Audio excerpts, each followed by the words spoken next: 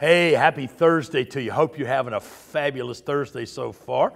Our word of the day comes from Genesis chapter 35, verses 1 through 15. I'm going to encourage you to get your Bible and read through that passage and then maybe re-listen to this word of the day. Today's reading and meditation is a reminder of how desperately we need God's cleansing in our lives.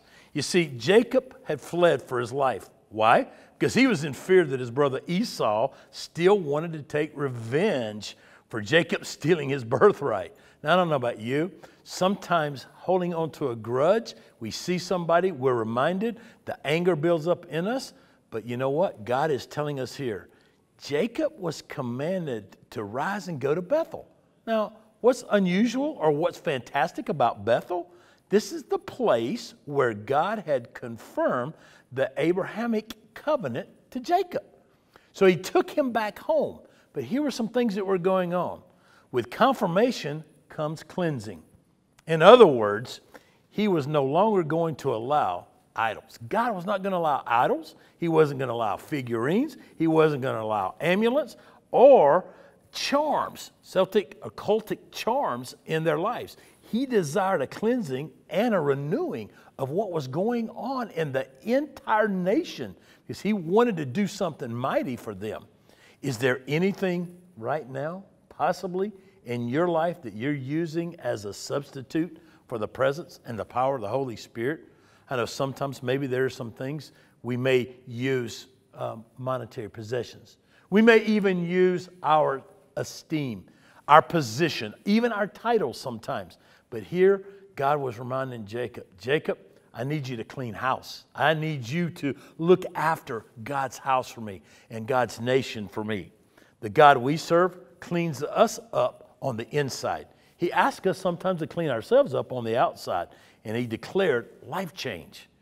God had his people do away with the idols, had his people do away with anything that would interfere or appear unclean. Matter of fact, he even told them to get rid of their clothes, clean their bodies. We're cleaning up the outside while we're allowing the Holy Spirit to clean up the inside. As an acknowledgement of the change in Jacob's life, God gave him the name Israel. Wow, what a change.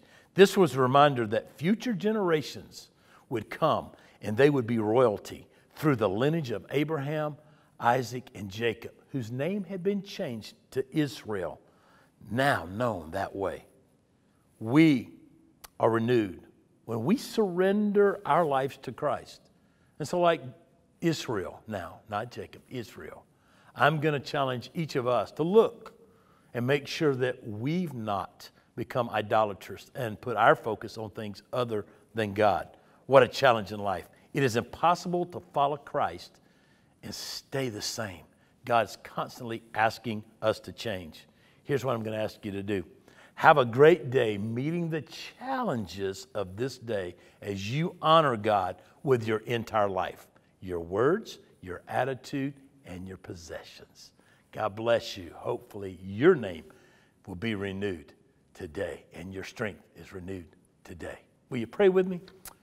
Father, thanks for renewing our strength. Thanks for reminding us that you changed the whole nation's name, Father, through their father, Jacob, to Israel, as a reminder of your royalty, of our position.